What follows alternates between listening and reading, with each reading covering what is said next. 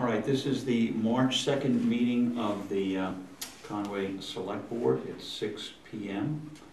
We're also going to have a joint meeting with the Finance Committee this evening at 6:45 to discuss the fiscal year 2021 budget. We're being videotaped by Frontier Community Access Television for viewing later by our residents and the public. All right, first item on the agenda, the minutes for February 24th. Has everybody read the minutes? Look good to me. Any changes or amendments? We're all set? All right, I'll make a motion that we approve the minutes for the February 24th meeting. Do I have a second? All in favor? Yes. Aye, okay.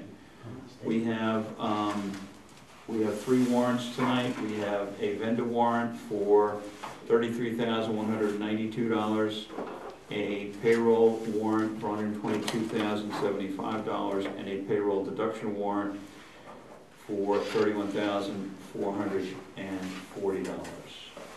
I'll make a motion that we approve those warrants. Do I have a second? Second. All in favor? Yes. Aye. Aye. Okay, next item on the agenda, meetings attended by select board members. Philip. Nothing really. The reading at the grammar school today. That doesn't count as a meeting, but it was fun. Good. Read Across America Day. Read a book. Right, read across America.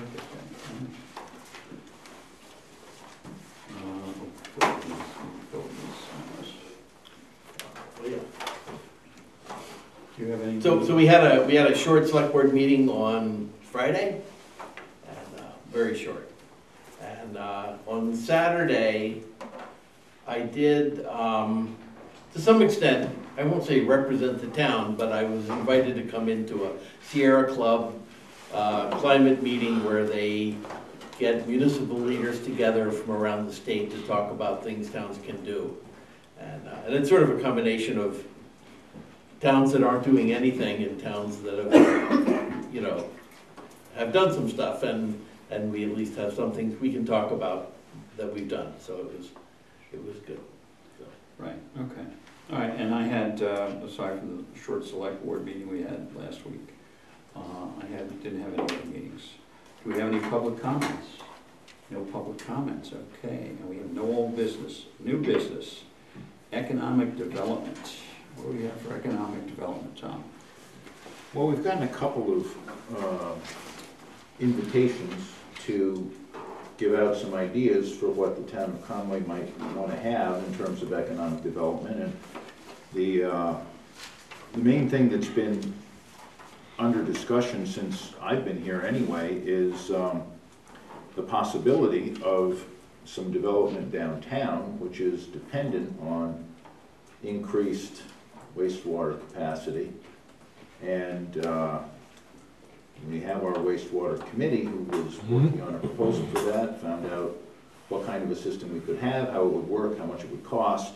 We did not get any MassWorks grant from that because they demand that we be further along in our economic development before asking for any infrastructure money that would allow us to have more businesses downtown, perhaps greater density, more of a village center than we have now. And there are these 2 different proposals, not proposals, but invitations. One from Representative Blay is one where she's looking for ideas from across her district to present as earmarks in the current legislative session. The second is the Franklin Regional Council of Governments runs the local economic development strategy, which relates to the federal government, and they're also looking for projects to put on their list. And given the criteria for the projects that they fund, it's unlikely that this would be funded through them. But if we could get on their list, it would make it a more competitive proposal for other grants or funding sources, knowing that it was a regional priority. Mhm. So it's also a kind of a long shot because it does have to be a regional priority, but they're willing to list things, you know, because they want to boost local local projects. So it's possible we could get on their list. It's almost certain we would not get funded through that, but those are two things. And since the only real one, real project that we have that's so to speak shovel ready, which it isn't quite, but it's, you know, we have a good study, is the wastewater project. I thought Joe could come in and refresh people's memory about what that is, what it would cost, what it would take to do it, and with any luck, you would instruct me to reply to Representative Blake and the SED's invitation to put that project in place in both of those venues. Joe, do you want to give us a little review of that? As the head It's been a while. As the head sewer rep. Is it over yet? I'll try to give you the short version, I guess. In 2013, I believe, we tried to pass a bylaw for That long ago, 2013? 2013 for a village center district. And I think maybe it was Bob's wife and one of the people that said, we can't have development unless we have a downtown sewer. Or it was somebody who might be related to Bob. I think there was a bunch of people there that said, we gotta fix the sewer problem first. And we went off and did a preliminary study. The town gave us some money. We did that with a firm out of Pittsfield. And they kind of steered us away from a full-blown sewage treatment plant to basically putting in a community leach field. And then replacing the tanks at each individual would hook up with a tank that also has a pump in it. So it would be a low pressure pump to push the sewers down to the leach field. And so it would be a community leach field, a maximum of 10,000 gallons per day, which would initially handle something like 30 homes. And after 2 years of data, if it was shown that we weren't using the 10,000 gallon capacity, we could add additional homes. And both the original White Engineering and Ty and Bond, who did their second feasibility study, said it seemed like we might get to 40 or 50 homes, which would do quite a good job of covering the downtown area. The lower part would definitely need a pump to push it over to the Sheldon Falls lot that we own. The second iteration from Ty and Bond came in closer to $1.5 million. And I don't think there's any way that we can easily convince the whole town to pay for this. That seems to be one of the stumbling blocks, is putting it on the tax rate. So what I would suggest is that we be looking for like $1.5 million of grant money of some kind, and then maybe 100 or maybe 150,000 as sort of seed money to get it started. Because when we first build it, I don't think everybody's going to want to connect the day we build it. So we're going to have some operating costs for a year or two that hopefully the town would fund, and then it would sort of become self-sufficient as people hooked up and paid their annual fees. And they would then have a legitimate storage disposal system, if you will. They would still have a pump. They would still get their pumps pumped, you know, in some frequency. Is there any way to create a village center sewer district and make it mandatory for anyone in that district to hook up to the you can do that. The board of that falls into the Board of Health domain. The other thing about staying under 10,000 gallons, it stays with the local Board of Health. We don't need, it's not a state, a DEP thing, we just deal with our local Board of Health. The Board of Health would have to declare systems in failure, or they would have to say that if your system fails, you have to connect. So that would be that period when, okay, your system hasn't failed, but when it fails, you can't replace it, you have to hook to the town system. So there's going to be 2 or 3 years where we're going to be paying for the operation, but we won't have enough users maybe to pay the full operating cost. So there's no way to set that district up and then say to everybody, yes, you have to get on it at one point in time? it didn't seem like that was gonna be feasible. Some people have just maybe spent $40,000 on a pump-up system where they're pumping it up in their backyard, and they're not gonna be excited about hooking up, and, you know, they're gonna say, well, who's gonna help me pay off my, I've got a $40,000 mortgage on my septic system, and now you want me to pay. So I think it's gonna be, it'll be a tough sell if we made them hook up right away. But it won't eliminate their tight tank and pumping that out? No, matter of fact, this system would have a tight tank, and but you would pump it to the leach field, basically. So if you wanted to, you could pump it down. But I think you said that they would still have to pump out their tank There would be periodically. There would be a conventional septic tank on your site, but it would also have a pump in it. He's only taking away the waste So of water, just the water, not the sediment. not the sediment. Everybody's telling us that when you do this kind of a thing, you usually don't have to pump your tank, but like every 7 to 10 years. It sort of self-consumes, you know, the septic action gets better with time, and they're saying in most cases you don't pump every 7 to 10 years. So you would still have a tank, but it has this additional chamber and a pump and a filter system. So you're just pumping the wastewater. So you're dealing with the water disposal. And how often do you pump it out now? 4 to 5, depending on use, six times a year. 6 times a year. So that's a huge difference. What are you paying per pump, you say? It keeps going up, it's close to 600. 600, 6 times a year. for $600, yeah.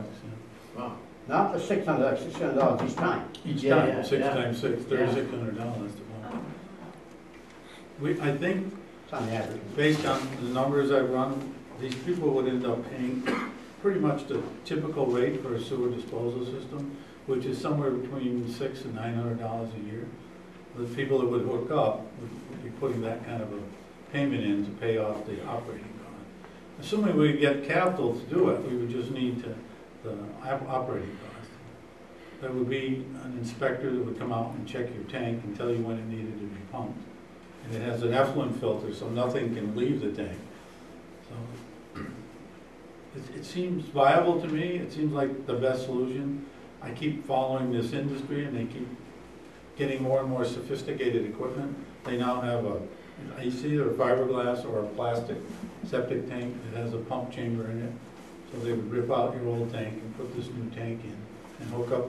The line to the disposal site would be like a 2-inch plastic pipe.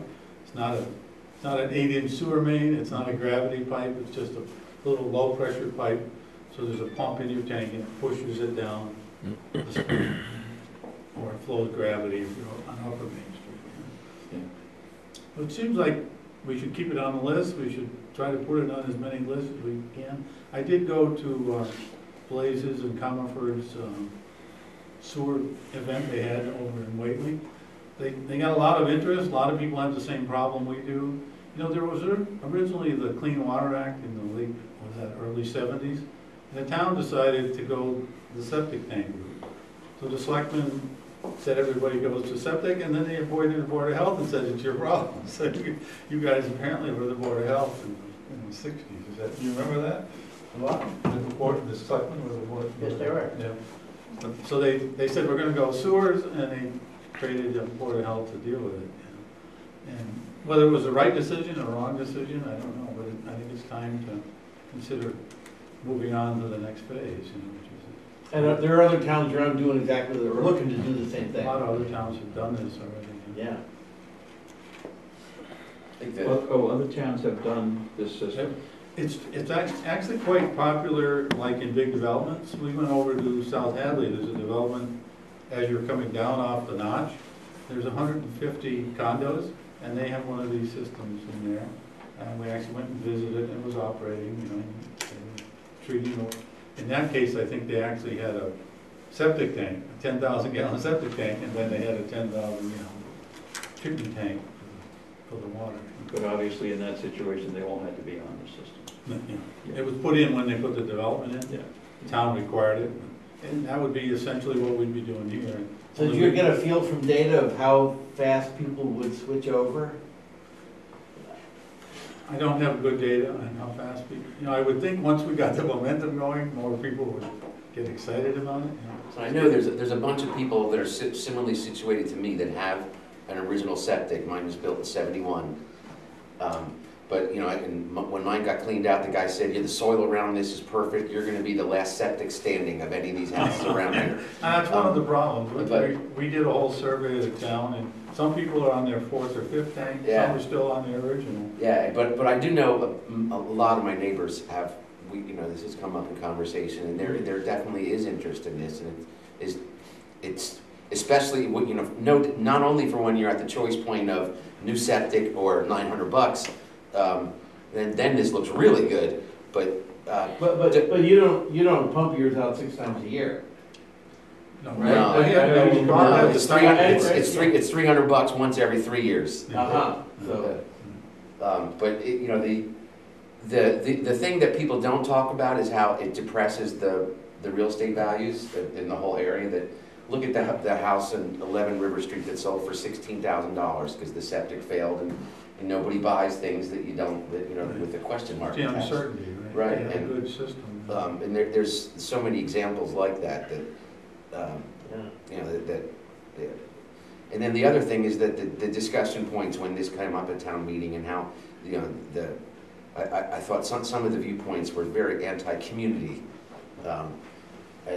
and not really in the spirit of, say, you know, the numerous residents for whom this would benefit more directly, no doubt, but still, you know, they're the ones that have, you know, signed up for our highway garage, highway facilities, when they don't directly benefit from our highway department, except driving through town to visit their friends, but because they live on the state highway. That's why I said, I think, without a grant, it's not gonna happen. We're not gonna get the citizens out in church to pay for this thing. That's not gonna happen. So their first thing is say, well, who's gonna replace my septic system, you know, when it fails? They don't realize that the people in downtown bought into a system. They don't have the land. You know, they're constrained. Where the people out there, they got a 4-acre lot.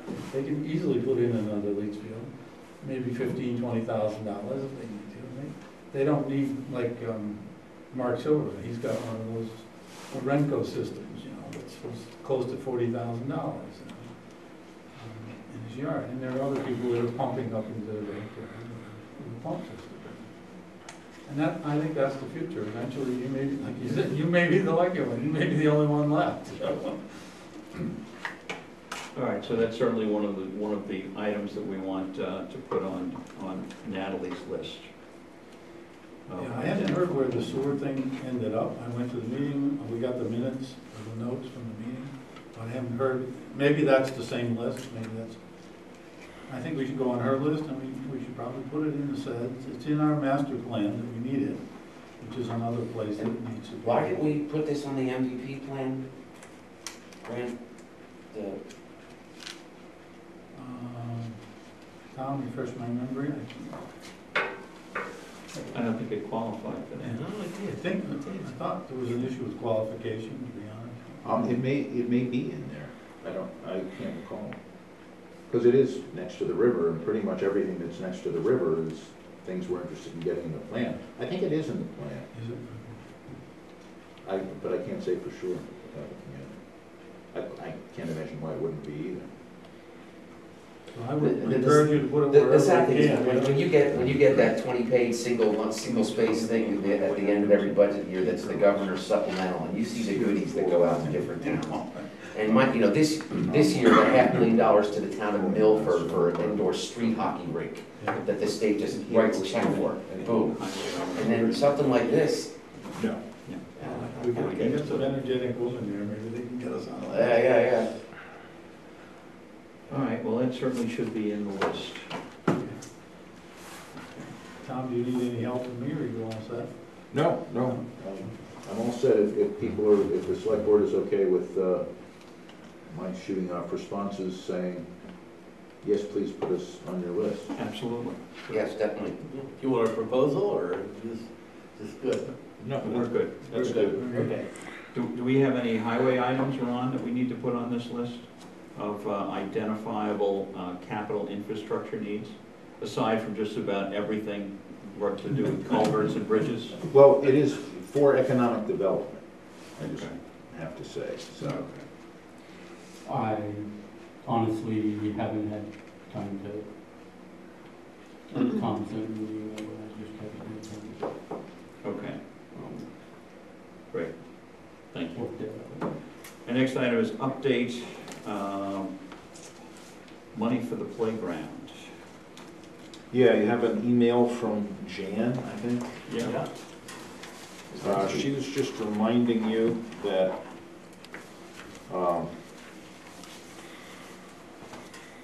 one of the trust funds that, the grammar school is thinking that we might use, also is our main scholarship fund.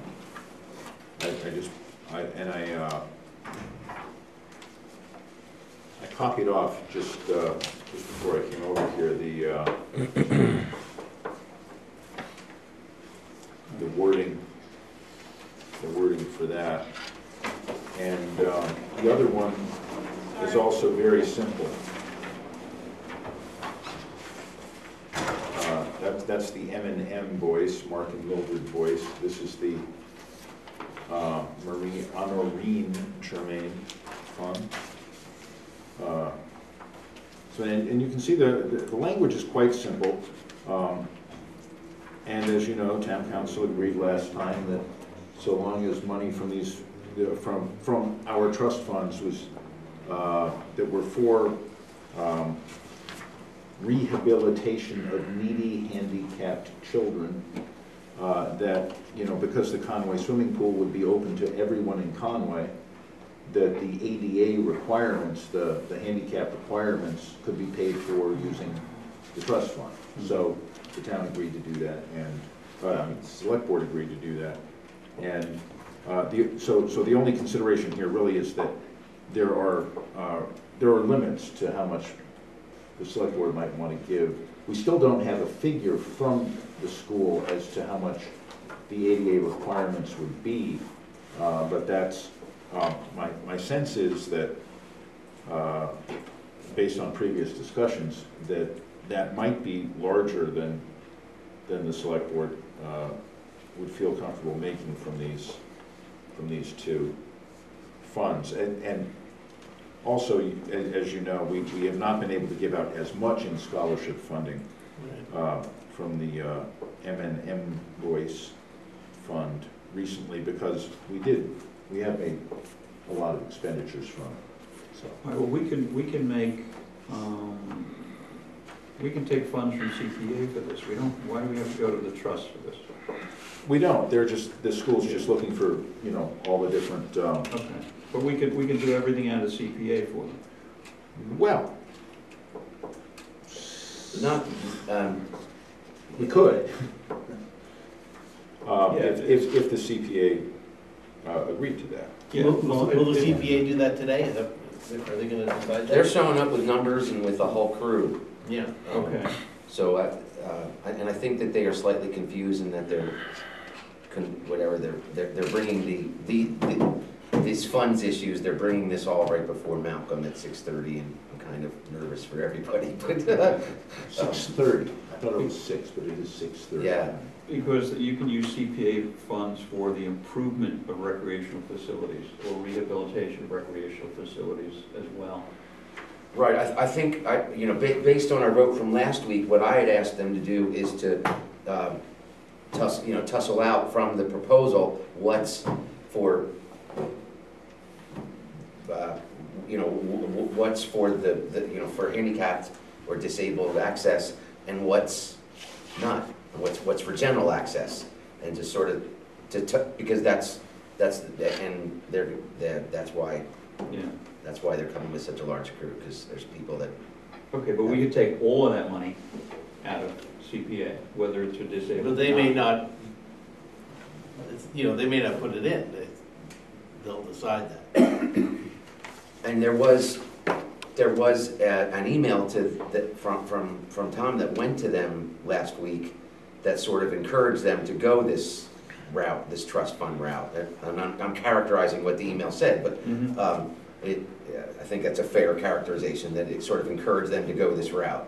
So. They broached the subject Yes, they did. with us, and I said, yes, that is something that is possible. Yes. And then I brought it to the select board last week, and now we're just continuing to get further information.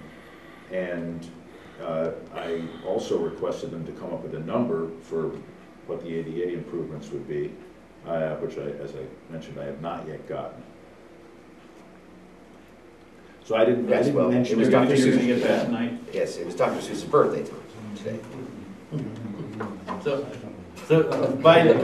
we should put this off a week then, until we get both of those numbers. But if that's the drop, 1 week is the drop dead date, and Yeah. then that's like, right, that's it. It's- Well, Well, were you gonna get those numbers tonight? no, Is that We're about to close. There's no deadline on this. Okay. It's trust funds. Okay. The CPC. But the CPA money for the has- warrant, yeah. has to get on the warrant. Now, I Yeah. have a placeholder for that, I'm assuming. I mean, we have to have that article anyway. Right. So that's on the warrant. The details can be worked out, I think. Okay.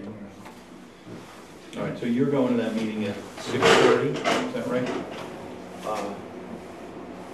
I guess so. I don't know. Okay, well, Yeah. isn't that why we have the finance committee at 6:45? Oh, good. I'm glad Yeah. you did that. Yeah. You said you were gonna do that. You Well, did it. Yeah. Yes. So that you could take that 15 minutes to go over there and find out what the numbers were, right? Well, if they have the numbers at this point. Yeah, I mean, if- they're making their pitch to the CPC tonight. Yeah. I'll go do that. Okay. Yeah, because it's 6:30. So you're gonna do that just yourself, and we can continue having the meeting, and Yes. is that what we'll do? You're welcome, Doc. Oh, no, I was hoping we could all come, but, We will continue our meeting. Great. Phil will be back very shortly to let us know what's going on. All right. good luck. Thanks. Okay, next item on the agenda, town meeting, non-money articles, discussion, vote, inclusion on the warrant. Right now, 1, 2, 3, 4, 5, 6, 7, we have 7 non-money articles that have been proposed. You all know about there's 2 having to do with marijuana, that you know about the citizens petition, and you know about that there may be a planning board article. So they've told me to, have a placeholder for that. So I think those are, we're just waiting for other people's actions on that hand. I'm going from the bottom right now, because Yeah. we can get rid of some of these. The assessors have a plan that they believe will make it easier for people. And Lee can be in to talk about that, I think, as we get going, but it is quite complicated, and I will see if she can come in next time. She's very busy right around now. What are we talking about now? This is for the assessors article. I'm just going up from. Right, what does it have to do with personal exemptions? Yeah, and it's complex, but the upshot is we offer an exemption. And I think it's a senior exemption, but there's a provision in the one that the town adopted that sort of vastly restricts or substantially restricts who might benefit from it. And she thinks that the town could afford having the alternative option that the law gives that would be more in keeping with the spirit of what Conway was trying to do in the first place. So it's going to basically a clarification. So you're looking for the board to approve putting this on the warrant? Well, not. Or, I mean, this is not by citizen petition? No, next week is the sort of closing of the warrant. Yeah. And I'm just saying, tonight, what we should do is vote on these to see whether or not they go on the warrant. Okay. Let's wait for the other one. The second one from the top, it's kind of controversial, but I kind of want to shock the town by saying, okay, here's a proposal to disestablish the housing committee, because nobody's interested. I sent out an email blast to everybody, you know, to our largest email list, and asked for people to spread it around, and got no responses of anyone who wanted to be on the housing committee. Since town meeting voted to establish this committee, I think it's up to town meeting to say, okay, we're not going to But establish. don't we have a bylaw that says we need to, you know, disestablish a committee if it doesn't meet for a year, or there's some language Yes, like that? yes, yeah, that's true, but again, because this was a town meeting vote, I think it makes, it's a little more courteous to bring it back to town meeting Sure. rather than just letting it die, because that makes the record of town meeting votes clearer. Yeah, And yeah. people say, well, you know, why isn't there any housing committee? Well, it'll be clear if somebody looks at the record. And that leaves us with, so that's just an introduction to them. And maybe you want to postpone the votes till next week. But I know Robert is here to talk about the strong fire chief, and Ron to talk about the highway bylaw. Okay. Chief, why don't you go first? Well, you remember that we had the special town meeting last, was it November? Yeah. October, November? I asked to have a strong chief clarification added to the fire department, the fire chief's status. I think we discussed it before, but I'll reiterate again, that we're thinking or looking into the possibilities of aiding, or eventually down the road in a few years, possibly merging the two town fire departments together into one department between the town of Asheville and the town of Conway, because they're very low numbers up there. And their chief is a strong chief status in Asheville, always has been. So they felt that that they should both be the same. If you're going to eventually down the road, when you merge the two departments, I have one chief for both towns to save money and other things. That same one person position should have both the same status, whether they're in Conway or what. So when you say they, is this something from the fire department, or is this something the select board up there has talked about? This is, the fire chief mentioned this to me, and I guess it sounded like it came from the select board. I always thought I was strong chief in this town. When I was first hired, I was told I was strong chief. But as later on in years, we got investigated, the town never approved it, I guess. Not never approved it, never were asked to vote on it. Back in 1980, maybe they didn't realize that they had to have a vote on it, I don't know. I mean, But in the special town meeting, there was an issue of having to change a town bylaw? right, there were some questions about what was gonna have to change for the town bylaw and stuff. We didn't have the answers that time, so they decided to table that. I believe that was a vote, right? Yeah. And then it could be brought up again at town meeting in May. And there was also the question that regardless of what, you know, your policy was, that this would put into the fire chief's position the ability to make policies for the fire department that could conceivably be different from personnel policies of the town. And I recall that the personnel committee had a concern about that. And Well, let me explain a little thing to you about to go along with that. I have just put this standard operating guidelines book together. As a matter of fact, the firemen don't even have it yet. They're gonna get it a week from Wednesday night, all of them. And it's part of the book. It tells about the whole policies and procedures of the fire department. But the second half of this book is strictly the town of Conway, because they all are town employees. The town of Conway's personal policies and procedures handbook is in the back. Yes, and I And understand it- that is the way that you're presenting the policy. That would be my intention, to make it the same as town. Why would you want something that's different from Mhm. Well, one department to the other, the rest of town? A future fire chief might decide that he wanted to do compensation or benefits or vacation or something like that, sick time or, Well, he'd have to, I would think he would have to come back and ask the selectmen for a vote on it. not if he was a strong chief. And I think that's at the root of what the personnel committee was saying. We're not so sure that we want to recommend that for Conway. Well, I don't think you're ever gonna see that in Conway because of the size of the town. I mean, do you ever foresee a town of Conway having a full-time fire department? I don't. No, but if there's a strong chief. I mean, I can think of a lot of other towns that got a lot bigger than Conway are all volunteer.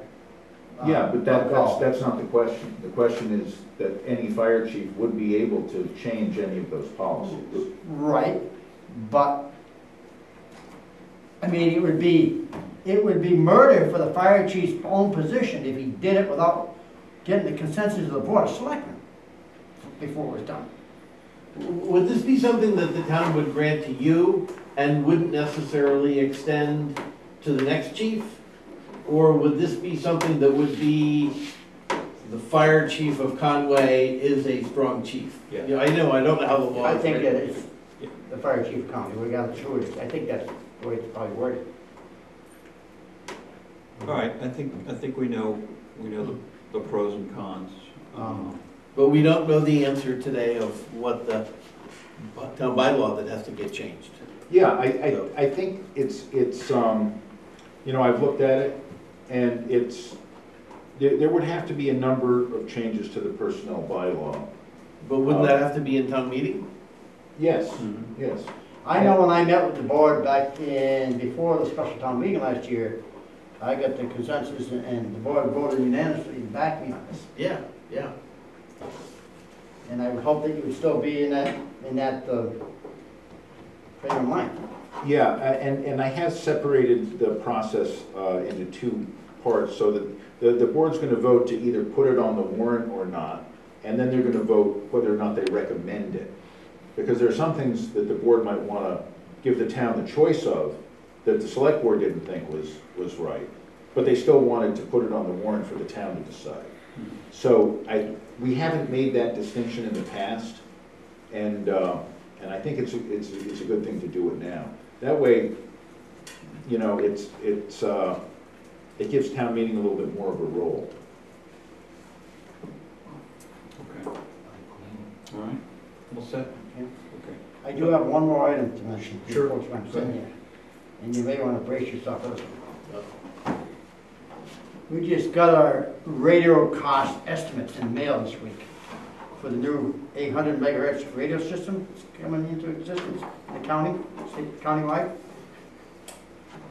And I haven't got to digest it all of it yet. I was talking with Ken Met tonight, and him and I are hoping to meet sometime this next week. And I did meet with Asheville Highway Department, Asheville Fire Chief and the Asheville Police Chief. And Ken was not available that day. And the radio person that does all our radio work. As it's turned out, the radio system is willing to purchase your radios. But that's it. A bare radio. So I'll just give you a hint here. They gave you three choices, there's the three models to pick from. Yep. 2 different brands, 3 different models. Not each got 3 different models, but 3 models in comparison. And this is for the portable radios now, I'm talking right now. For Motorola has one that is no agency cost at all to us. Right. They just purchase it and give it to you. Yep. Okay? Then Kenwood has one for $355 more money that we would have to know. Yep. And Motorola has another model that's $542 more per unit. That's the only part of it. How many do we buy? Then you turn the page over here. Now, remember I said it was a bare radio? Mhm. Then you've got all these other costs over here that we've got to figure out what's going to be included in theirs. And every one of them is an additional cost to the town. Okay? Now, that's on portable radios. Then when I go to the truck radios, my cruiser radio, the truck radios, the radio that's in the fire station, and possibly the radio that emergency management may be getting. They give you 4 different models of those radios. Only 1 or 2 of the models are no cost to you. The other 2s are $481 or $459 a piece, additional money. But then you turn the page on that one, and then you got all your other added costs. Antennas. See, they're only giving you bare radios. They're not giving you any money to have them installed. They're not giving you any money to buy the paraphernalia that it takes to make these things work. I think FERCog is trying to get them installed for nothing. For Well, the towns. this just came from the state this past week to all of us. Can you just Okay. drop a copy of that in my box, please? I can send you, want me to send you a copy of the email? Oh, sure, Yeah. if that's an attachment, sure. This was attachment of the email. Yeah, I think the FERCog is negotiating some of these Well, costs. we have not heard that yet. Okay. But what I was told, you better put it in this year's budget because very shortly, the Commonwealth of Massachusetts Interoperable Radio System Operational Radio Replacement Program is going to be contacting the towns and say, how many of each radio do you want? Because we're ordering them now. Yeah. And as soon as they get them in, you got to pay for them. Mhm. If you buy any of the ones that cost more. Yeah. But, All the operational stuff that's in those radios has got to come in them. yeah. So all these add-on stuff is going to be paid for by your communities up front before the system's even installed, okay? And they figure it's going to be this coming year, this 2020 year, that the state's going to ask for the orders, and you got to come up with your share of the money. Do you have an estimate of what you think? I hate that we did just a Yeah, off-the-wall estimate last week at the meeting, yeah. and it could be in the fire services and only could be between $20,000 and $30,000 $20,000 and $30,000. additional cost. Because all the radio charges had gone up in everyone's budget this coming year That already. was just for installation. Just, Yeah, this, that's crazy. just for, I mean, that's only a guesstimate, John, okay? Yeah. Kenny and I can give you a better idea when we sit down and figure out what his needs are and what my needs are, and so on and so forth. And this would be for the next fiscal year, for fiscal year '21. We'd have to buy them between, July and Right. the following July. Right. Okay. So, and up at this meeting, they talked about, Asheville talked about a lot, they're gonna put something together for a capital equipment expense. Capital expense, because it's a one-time, out of the ordinary shop. Yeah. So I think maybe that might be something you may wanna look at too. Mhm. Okay. So, if it's all right with you, I'll try to get back to you guys next week on this. Yep. And maybe Kenny and I both will come in, hopefully. Okay. Because we're gonna try to meet, and we're gonna make some heads or tails of these and try to figure out what we have to have and what we don't have to have. Yeah. Okay. So I didn't want to Good. stay on that figure, John, but it was talked about figure only. It's, every department's different too. The FERCog is gonna try to pay for a lot of this, trying to get this included in the cost of the town, so. All right, but thanks. Yeah, and if you can get us some more numbers next week, that'd be great. But how would the FERCog be giving you an answer prior to us posting our town meeting warrant? We're working on it at FERCog. The finance committee's working on it. Because, that's coming up pretty fast, so we're gonna have Yes, it the is. warrant set in stone here very shortly. So, Well, give us the numbers you have next week. Yeah. All right. yeah, I'll do it. Okay, Mm. that's it. Thank you, Robert. Ron, depositing snow in the roads. I've got a rewrite here for everybody. Are we having trouble with that this year in this overly warm winter? Actually, yes. We are, okay. Here's my proposed rewrite. Basically, in 2014, we asked at town meeting to put a bylaw in place, and that really made things a a lot more difficult after it failed. Something's gotta happen here where we have some way of people not just plowing into the road or snow blowing their snow into the road. We gotta have some kind of recourse to try to eliminate that from happening. I mean, this year luckily we had the warm weather in between the snowstorms, so a lot of the stuff went away in between the storms, but if we start, I mean, it is really getting bad out there. Yes. Is it bad for, is it mostly contractors that are plowing it out into it? I or can't tell whether, I don't think so, I don't think it's just contractors. Is one No, of them because changed? there's also people that shovel their snow into the roadway. So I don't know what else to do. I tried talking, finding out if there was some other legal thing that, because they're making a hazard for people driving on the roads and stuff and what's happening, and I haven't gotten anywhere. All right, well, certainly we've got to put the bylaw on to give it some teeth. Yeah, Will this be the first time we have a bylaw? Or, I mean, I thought we passed one. no, it failed. Oh, it failed. And so this, I gave out a rewrite. Ron looked at what we had and had some further ideas, and I liked some of his language, and I like some of my language, so this is a combination of those, mostly in the first clause there. This is just separated to give people, to give you a chance to look at the different elements to the bylaw. The first is the actual, what's wrong, and then the second is what happens. This should put it into our non-criminal disposition bylaw, so we could give people tickets for doing it. Right. Or we could at least threaten to give them tickets and then give them tickets. Right. It includes the idea that just because you might not be the one who's at home, that you need to tell your contractors not to do this. Yeah. And, we can follow that up with messaging in tax bills and things like that. And then, just so that people don't think Ron's gonna be out there giving people tickets, we can give our police officers more employment by having him call them. Okay, yeah, that's fine. Questions, Bob? No?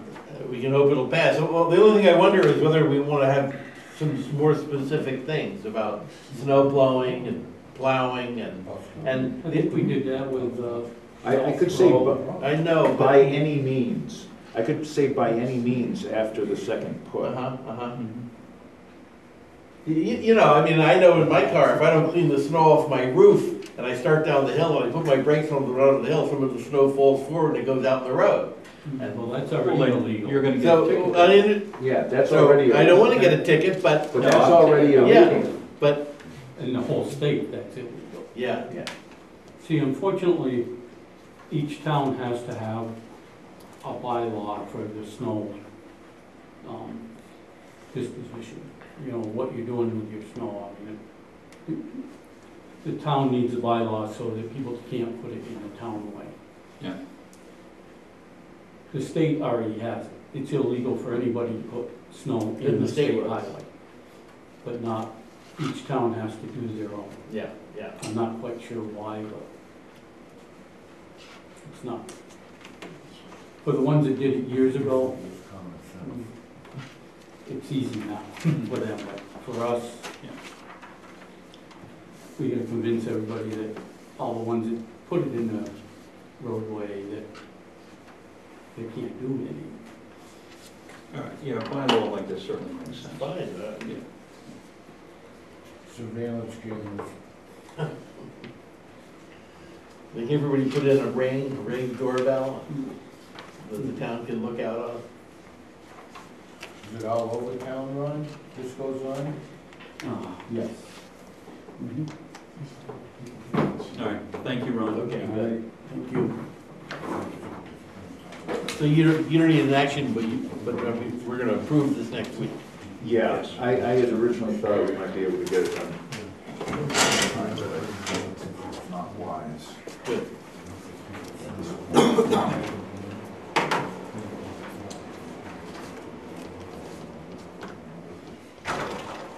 Finance Committee, come on up.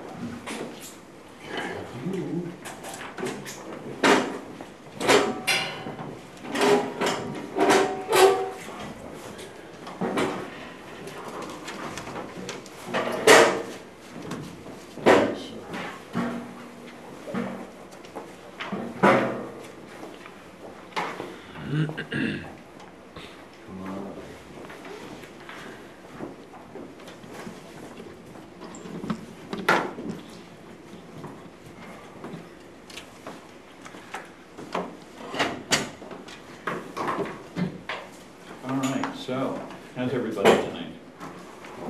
Everybody's good? Huh.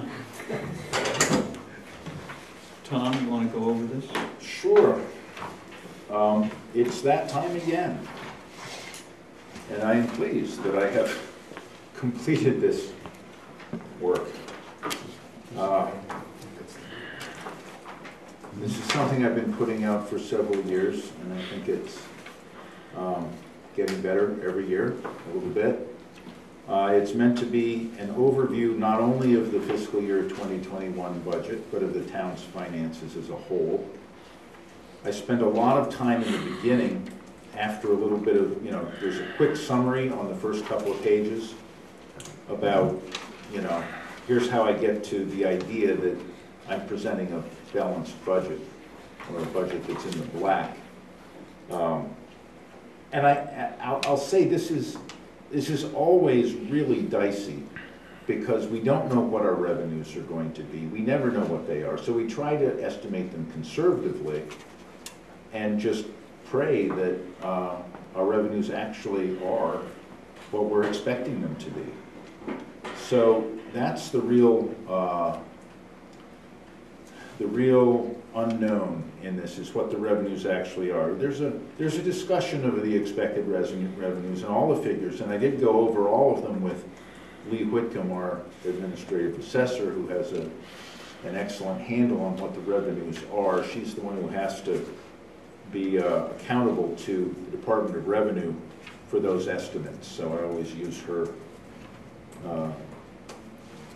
wisdom in setting those. Some of the information is repeated in various places, but I think the flow pretty much makes sense.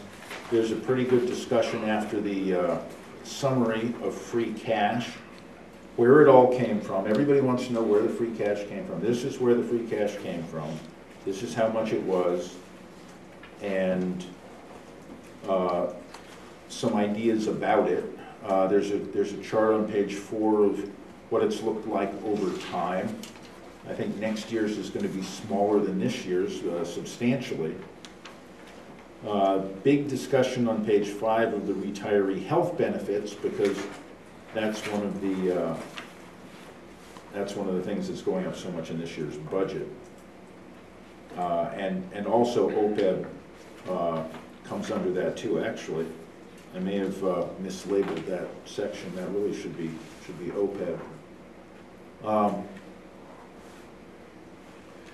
Going into projected revenues and expenses, and an overview of the 4 major categories starting on page 6. General government and what it includes, public safety, public works, and then for budgetary purposes, the state lumps education, health, and human services together.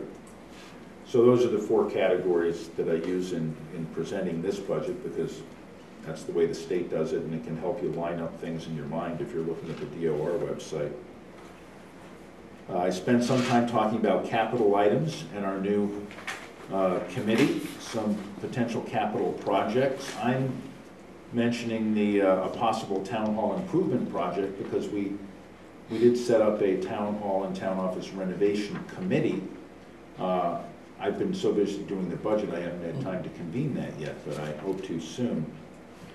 And then the wastewater committee and its downtown community septic system, which we discussed earlier this night as a possible economic development project, if we could get an earmark for it. On page 9, I make some notes about some of the things we spent some money on before, in case people want updates. A little bit of a plug for borrowing on page 10, and some notes on taxes. Page 11 shows two charts which are not quite the same. The first is Conway's average single-family tax bill, but that average is the mean, or the arithmetical average. What the state has is it has median single-family tax bills, or where the more people, as many people pay below that as pay above that. So it's a slightly different measure of central tendency, but they're more or less comparable. And of course, it shows that everybody goes up. I don't think we've been going up as rapidly in the last few years as the state, so that's good. And we are, behind the state high, but the state will include, eastern Massachusetts properties, which are just more valuable. No question about that. I show an average tax bill comparison on page 12 for all the Franklin County towns. First, in case you want to look at a particular town alphabetically, and then in the other column, I have it by tax bill itself, where you can see Conway is the third highest behind Shutesbury, and at the top, Leverett, which is more than $1,000 more than Conway. Do you have any idea why the median is so much flatter than the mean? No, the other way around, why the mean is so much flatter than the median? I'm not sure how to think about that in normal English terms, but. I think our tax bills have been going up less rapidly than the state's, which is another way of saying that our land values have not been going up as much as the state. Yeah, that's right. A little bit of an update on grants, page 12 and 13. And then I talk about some significant budgetary items and trends. Obviously, and this is where I talk about the major items in the budget. The healthcare benefits, showing what they've been like in past years. It's pretty volatile. Sometimes they don't go up much, sometimes they go up a lot once they went down. So it's very difficult to estimate that, but we try. I discussed the recycling budget here for people who haven't heard about it already. The insurance is going to go up over $10,000 for sure. As a matter of fact, in the Excel sheet, you have, I think there's my final figure for insurance under 193. And Tom, I did include on the Excel sheet all the names of the accounts. I know, thank you. This time. Sure, yeah, thanks, that was a great suggestion. I think I cut it out because I wasn't printing it in landscape. I finally broke down and did it on the big sheet. So that's going up over 11,000, I think, isn't it on there? 11.7. Yeah, 11.7. And, the good news from that is that it's going up due pretty much to a single workers' comp claim. It really drove it up very high. And we have, and that will roll off, as we go on. So it's not a permanent rise, but it certainly is affecting us this year when we have a lot of rises and things we can't control. I also talk about our payroll in general. My budget is the fourth budget that's going up over $10,000, just over $10,000. Some of that is due to my taking on $4,000 in expense that had been in the Conservation Commission and Planning Board budgets, but it makes sense to pay that administrative assistant out of the single budget, so I'm absorbing that into mine. Then I have a memo about the budget process. I just include the memo, that's on page 14. I include the memo that I send out. This is following, there's a Government Finance Officials Association that has a model budget that they have, and they have 17 points you have to include in the budget, and another dozen that it's a good idea for you to include. I don't quite hit the 17 in this because as a small town, some of them don't make as much sense as they might, but I do try to include as many, and one of them is the budget process memo, or the budget memo that gets sent out. They say you should include a copy of that so everybody sees what the process is as laid out for the town staff who are participating in it. And finally, I get to revenues. We've been on expenses so far, and this is the part that's the real it's a real gamble. All of the figures for FY 2021 are projected, except the available receipts on table 4. That reflects what we're planning to draw from for town meeting. So the first part's the property tax levy, and this is straight from the tax recap sheet that we send into the state every year. And obviously we can't close out FY20 yet, so that's why FY20 figures are also projected. So state aid, table 2, that comes from the cherry sheet. Table 1 comes from the state. Table 2 comes to the cherry sheet, I guess also from the state. Table 3 is local receipts. And you can see we've been hovering around 240 for motor vehicle excise tax. We projected 225 last year in order to be conservative. We're projecting 225 again next year, being conservative. It can be a temptation to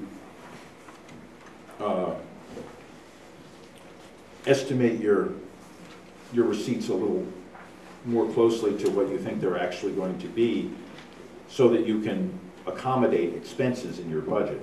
But car sales are way down though. But that's a dangerous game to play, and we would much rather underestimate any of these receipts. So that next section, table 3, that's all cherry sheet. I'm sorry, that's all local receipts that we deal with on the town side. And then table 4, available receipts again, and that's page 18. That's all of the things that are scheduled to be spent at town meeting. Or not all of them, but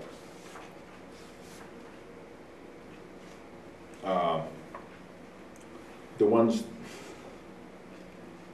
I won't even go into that, but it's available receipts. There are 2 ways of calculating it, with offsets and without offsets. That has to do with the way the cherry sheet is calculated, and I just give both those figures in case anybody's following that.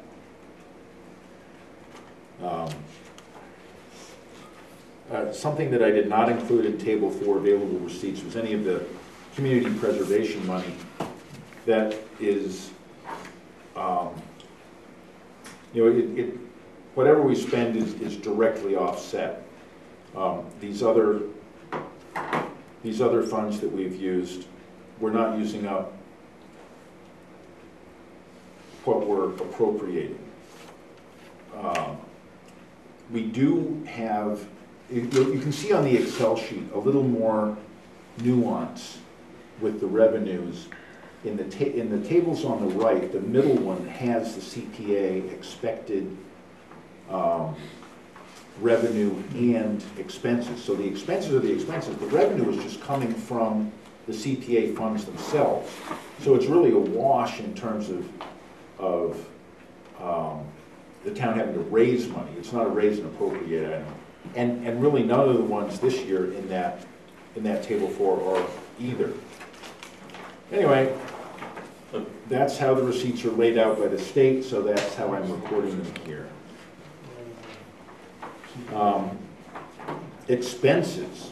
I have 2 ways of doing this on page 19 and page 20. The first is by the department, so you can see what the departments are asking for. And then on page 20, it's by source of funds, so you can see how much we're spending from the various funds that we have available.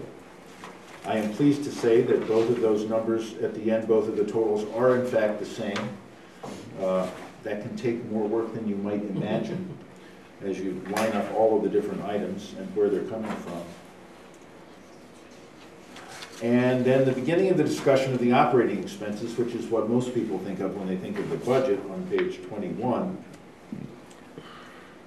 I show the years up to the current year as to what the percentage rise in the operating budget was and what that meant in real terms in that year, and have a discussion of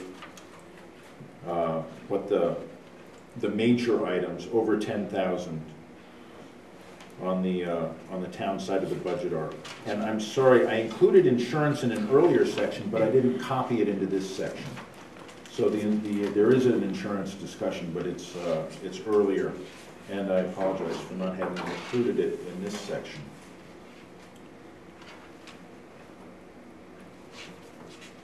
I will probably come out with a corrected version of this just for the record, so if anybody sees any more corrections, please let me know. Oh, and this one has, I'm actually not entirely sure this is the final version.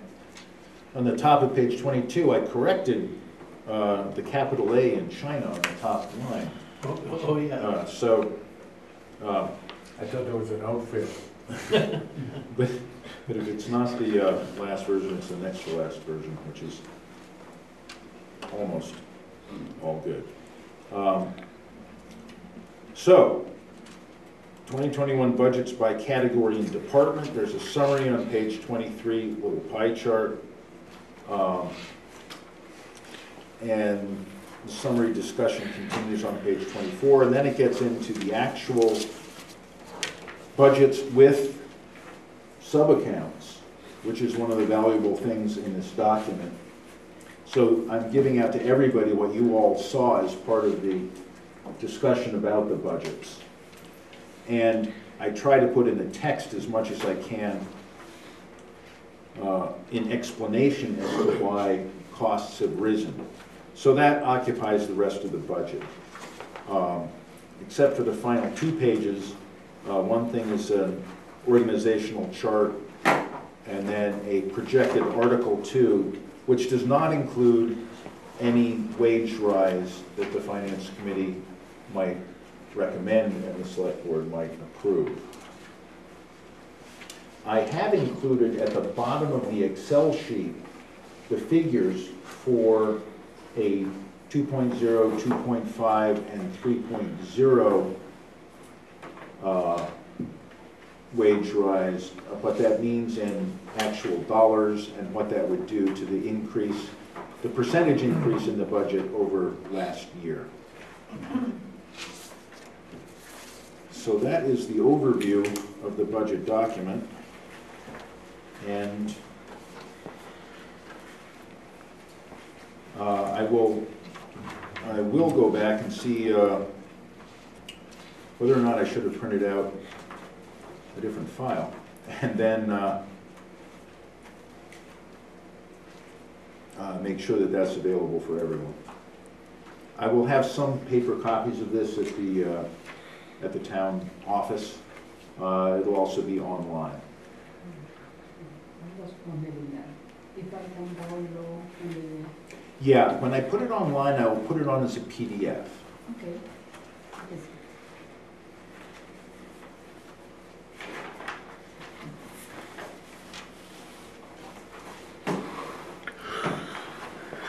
A lot of work, Tom. I would say.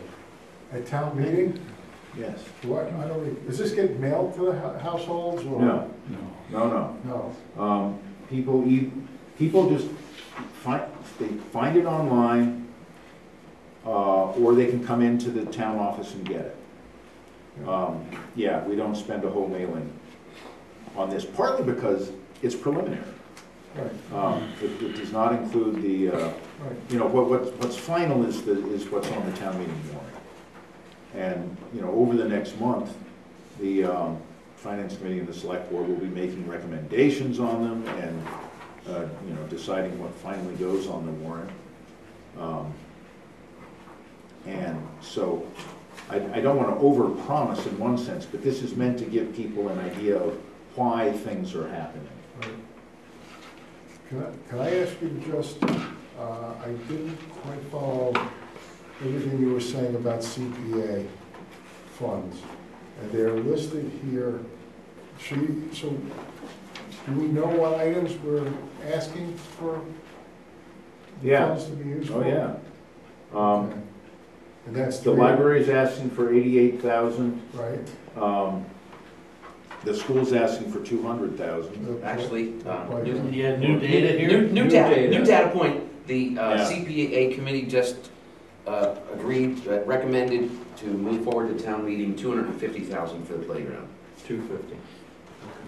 And that'll be enough that we won't have to take anything out of the fund? No, I'm afraid it No. won't be. But I was gonna say, I was gonna wait to talk about that rather than this is sort of Yeah. sentence interrupting right here, so if you want to finish your thought, and then we can get back to that.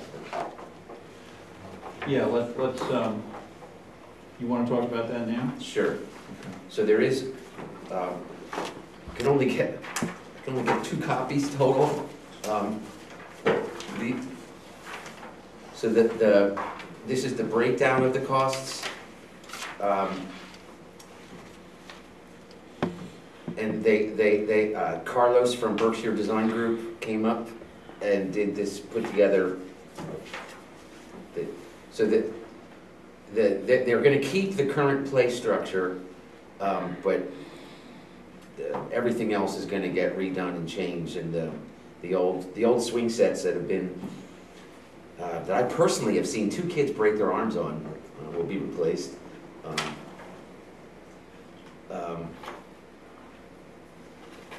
And they, you know, when you look, so the total for the work they have is 237,000, but with an 18% O&P.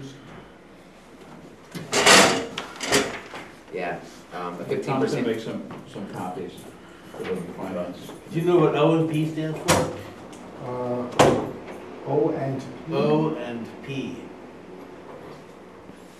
So it's an overage fund for change orders or It's an additional charge. So ledge that's found under a footing, something like that.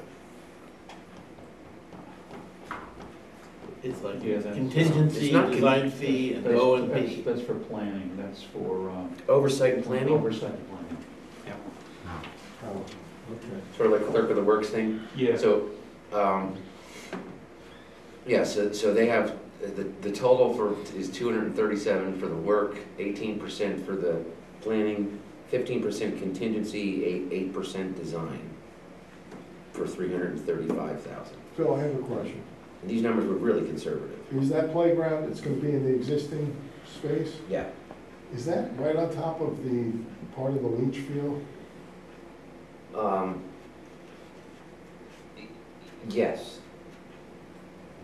So if there was a problem with the leach field, the stuff has to be disassembled, the leach field worked on, and then put back. No, I think the part that is the leach field part of it is they've never built on top of it, it's just the part of the play area, overall play area, So but this it's, would never be serviceable, need to be serviced. right, this, no. But yeah, they,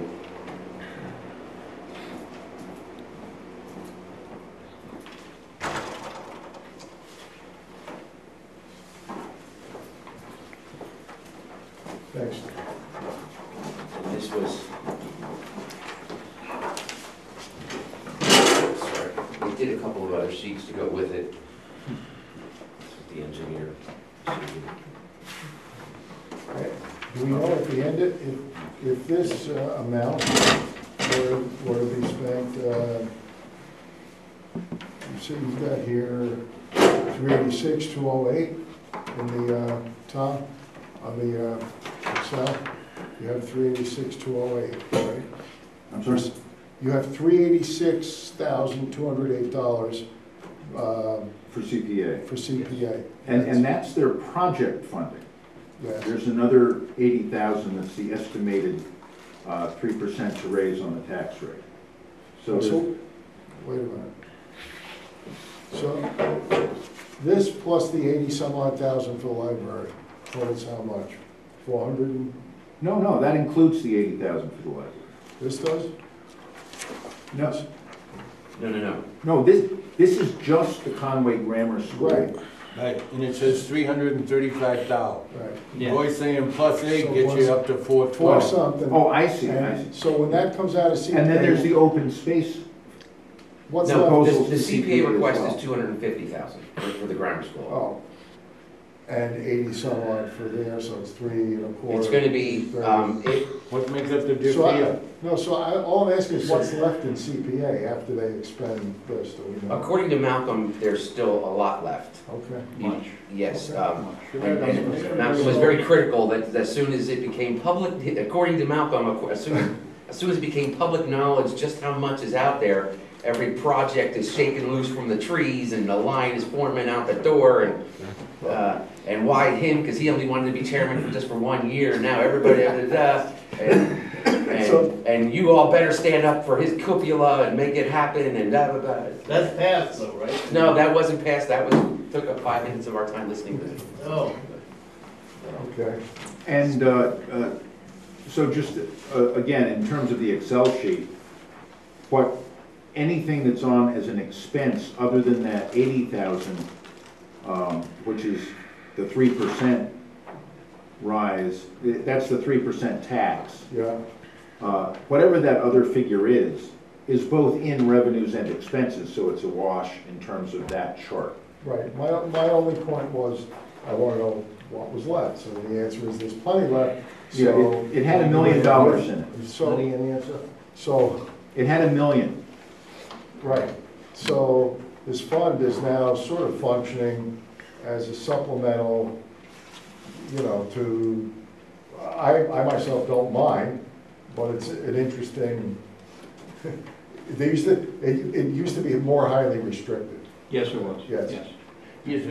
So it's legal to be involved with the school, the CPA? Yes, it is. Commonwealth in its wisdom. It's actually, What's the change? playgrounds, civic playgrounds are actually one of the specific favored things in the statute, they're actually listed. It comes under the recreation, open space and recreation purpose.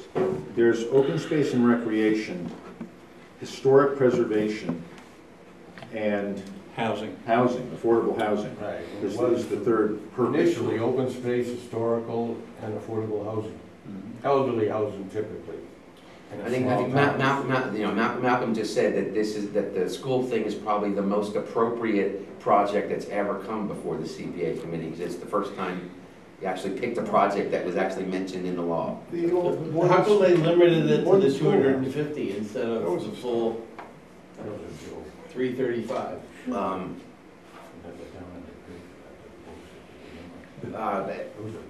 because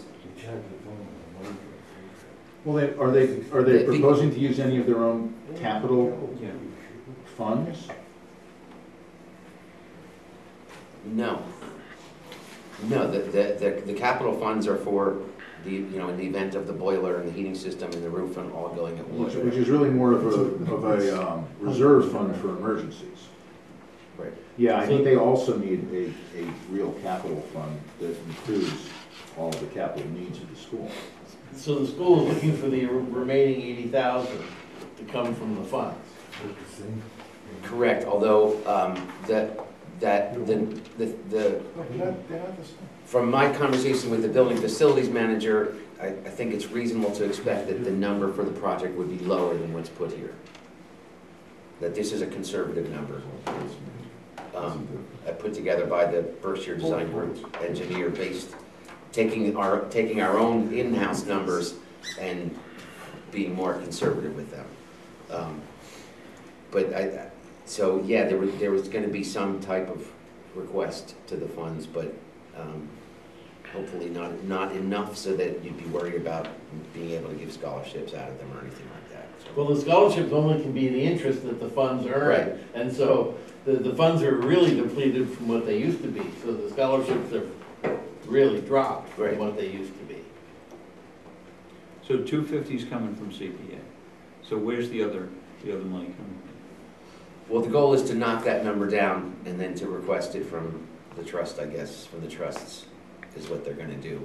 They're gonna knock this number down, and the difference between the 250 and whatever that number is, they want to come out of the trust. Right. The CPA trust. No, No, The- like the Germain Fund. the Jermaine and the Boise. Now, doesn't the school get a, oh, that's for all the other stuff. Does anybody know, is this, we don't lock this playground, right? It's open? No, the playground is open 24/7, 365. And if somebody gets hurt in there, what Yes. happens? And so isn't this one down here?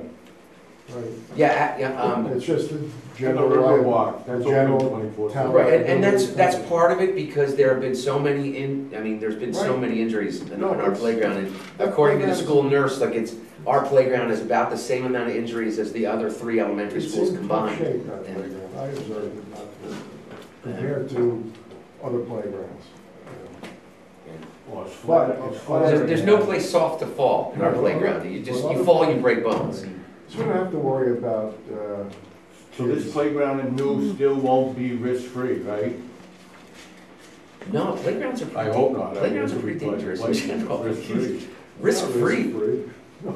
yeah, risk-free is a bead bag in the middle of a grass lawn, I mean, it's, it's just. That's right, but that's. That's about it. But that's what we seem to be going for, you know? But, yeah, Helmets, pads on the floor, no one get hurt, risk-free. yeah, no. Illusion. But so the idea is to not have as many people get injured. If you have a safer playground, you're less likely to have liability problems, so. Gotta make it safer to fall. The swing set in particular, so the reason that this all came up is because they made the initial call to do something about the surface of the bottom of the swing set. And they came out and they said, your swing set is massively illegal and has to be replaced immediately. It's a Is that asphalt today? It may have been wood chips at one time, now it's just bare ground that's all dug out. But the swings, the support poles for the swing, the support poles are so close to each swing that a kid can very easily just unintentionally launch themselves into the pole right in front, and that happens repeatedly. Because there needs to be like more swing area and less pole area. And so that's the one piece of equipment that desperately needs to get replaced. But a lot of it is surface, the surface stuff. All the asphalt is a real tripping hazard. Kids are constantly falling over the big cracks and the holes in the asphalt because it's old, way beyond its 10-year recommended lifespan. So a lot of the stuff was they put up right when they opened the grammar school. Most of the playground is original to that. So it's time. It's 20-something years. Okay, thank you, Phil. All right, what else do we have here, Thomas? We've got, you guys have other questions on No, we got a lot of Tom's homework. presentation? Yeah, I think you guys don't need to even come next time because we won't be hearing from the schools till the 23rd. And so that's the next thing, and you can start making recommendations on any of the items that are on that Excel sheet whenever you like. And we will be, by the end of the month, it would be great to have your recommendations on this. So come at the bottom, there's joint meeting with finance, ignore that. Yeah, ignore that. That was a cut and paste.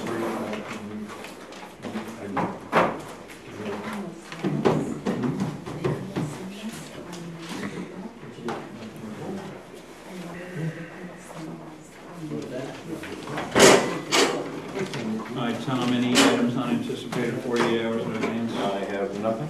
Okay. Do you have your update, Thomas? I do. Phil, you want to, is this a PDF? Can you email us or give it to I'm sure it is a PDF. or- I just received this across the street 2 minutes ago, so I don't. So you know what? I'll scan, I'll make it. Could you send it to us too, if you're I gonna will. scan that? Thank you. I will. If I don't, give me a good. Thank you, guys. Thank you. Thomas, In committee news, the Open Space Committee has received word from the FERCog. Oh yeah, if you can just put those up under those coat racks for now, that'll be great. Yeah, we'll take care of cleaning up most of the stuff. Oh, okay. Because, yeah, now that we have this nice floor, we're gonna try to keep it nice till Friday anyway. Be sure to vote tomorrow. So in committee news, the Open Space Committee has received word from the FERCog that the Open Space and Recreation Plan project has been granted $6,000 from the Direct Local Technical Assistance Program, leaving an estimated $14,000 to request from the Community Preservation Committee. The Planning Board has requested, as a result of conversation with Roaring Glen Farm and its neighbors, that the Select Board send a letter to the operation clarifying that Whately Glen Road is a county road and a public way. I will note here that it is not maintained by the town past the driveway of Roaring Glen Farm, but it is still used, including Cole's Lumber having an entrance to its property off that road. So how does that impact it? Is there? It's just a clarification. They're asking, so I'll have a letter for clarification next week. So how certain are you that it's a county road as opposed to a town road? 100%. The administrative assessor has successfully notified the U.S. Census that the boundaries of the town have not changed since 2010. We haven't added any more space. Sadly, Phil's plan to We take haven't over expanded. Ashfield has not borne fruit yet. They still retain the height advantage. That's cute. I've been working on the CPC, Community Preservation Committee request for quotes for the town hall repair project, being the cupola repair and the front door pillars replacement. Town council has reviewed and approved the draft construction contract. We only had a goods and services contract template. The RFQ is being published Wednesday with quotes opened March 18th. But we approved money for this, didn't we, at the Yeah, special town meeting? Yeah. We did. Yeah. Well, if the amount was under $50,000, why are you doing this? Why aren't we just picking up the phone and just signing a contract and getting it done? Well, the contract was the main part of that. But we also have to have specifications for what the contract is actually going to do. And we also have to get the prevailing wage sheets and attach that to the request for quotes and explain how the request for quotes is going to be managed. And so the last piece of that puzzle was getting the contract template approved so that people know what they're going to be signing. And now that all those pieces are in place, the request for quotes is going out. And it's not a sealed bid, which is what you get over $50,000, and that also includes a performance bond and other requirements. So this is the pared down version. I think since it's getting close to $50,000, it's good to treat it somewhat formally. And we are required to do a lot of the things as well. The newspaper committee is working on getting out a short newsletter announcing its formation. They have met, they're continuing to meet, and they're going to get some, a brief one like the last visitor, something just to let people know that it's in the works. They're planning to get that out. so I did hear an idea about a non-money article at town meeting to give the voters a choice of one or two names for the newsletter. And just have a vote, an arm-raising vote. And seems like an appropriate thing to do. I don't know. Easy way. Could just be a couple of minutes and you have a new name. I think we will already have published a couple by then. So I think the initial decision will at least be made by the newsletter committee, and I'm sure that they can publicize a contest for a name if people don't want to treat the temporary newsletter as its permanent name. Yeah, okay. I'd like to commend town staff, especially Bruce Joannette and Ron Sweet and the highway crew, for getting the floor in this room refinished, and also extend my thanks to everyone else who cooperated. The highway department has noticed some work being done on town property and items stored on town property that are in the way of plowing, and suggests that either I or the select board might send a letter clarifying the process for notifying the town if work needs to be done on its property. What are we talking Any about? specifics? Yeah. I'm happy to do that, or I can bring it to the select board as a more formal item next time. Should be a quick letter that we can send out to anybody who's doing this. It should be like a form letter, so. Okay. And I can fill you in on that as I do it. I checked the workers' compensation records, and it was a single claim that accounted for most of the rise in FY 2021's assessment. I mentioned this in the discussion. We should be in substantially better shape next year, though, the way that line item is calculated. Both the Conway Grammar School and the Frontier Regional School will be able to present their budgets on March 23rd instead of March 16th. Superintendent Modesto will not be able to make it, but Shelley Pareda, the business manager, will be able to attend and present the Frontier budget. So that's what it's shaping up for the school budget meeting. Okay. Great. Thank you, Tom. Concerns of the select, do we have any concerns, gentlemen? No concerns, okay, now. Let's see. The Hatfield letter? Is that in the mail? Yes, it is. Yes, it is.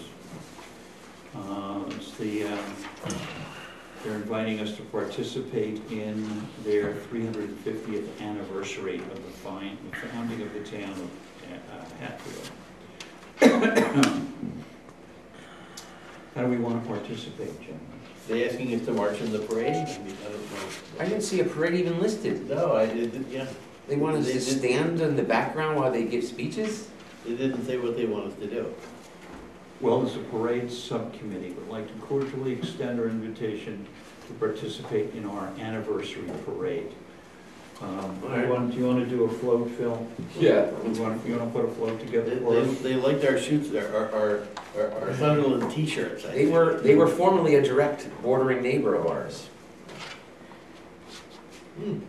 Right. But because they carved Whately out of Hatfield. Yes. Before there was a Yeah. Whately. Conway was before Whately, and we were our first decade direct neighbors of Hatfield. And I will note that they also specifically request that it be forwarded to historic societies as well as commissions. Yeah. So I trust that our select board member, who is so closely connected with the Historical Society, might make that happen, and I will make sure the Historical Commission gets it as well. I did forward it already. Is there an extra copy of that letter?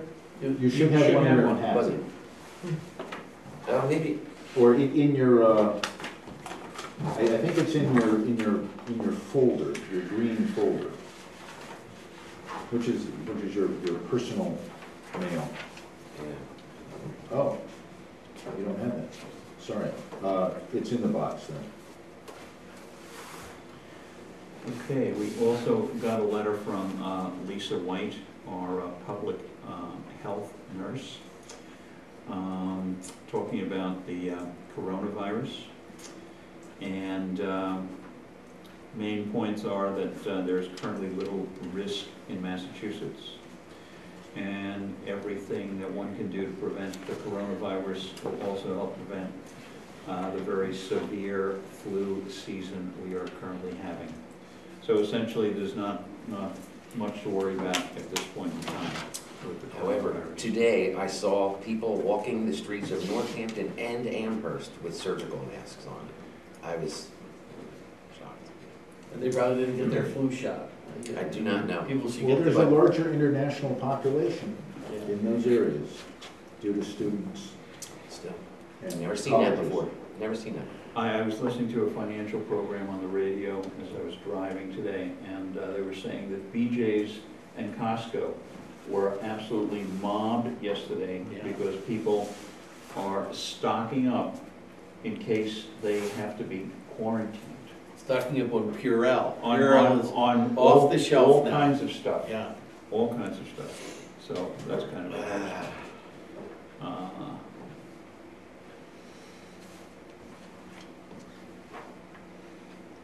Okay, and the rest of this, Actually, the Hatfield Parade is only 1.8 miles, that's half the length of the Sunderland Parade. oh, was it? Yeah. Yeah, so that's I'm much more favorably inclined. Piece of cake. Piece of cake, there you go. All right. Our next meeting is scheduled for next Monday, March 9th, here in the town hall. And we'll have a joint committee, or we will not have a joint committee, Yes, actually, so- the finance committee. So I'm thinking that it's entirely possible we can just meet at the town office Yeah. instead. You want to do that? Yeah. Okay, let's meet at the town office at 6 o'clock. Since we don't have to have that many other people with us. That good, Dan? Town office. Town office it is. All right. If there's no other meeting to come before the board, I'll make a motion that we adjourn. Do I have a second? Second. All in favor? Aye.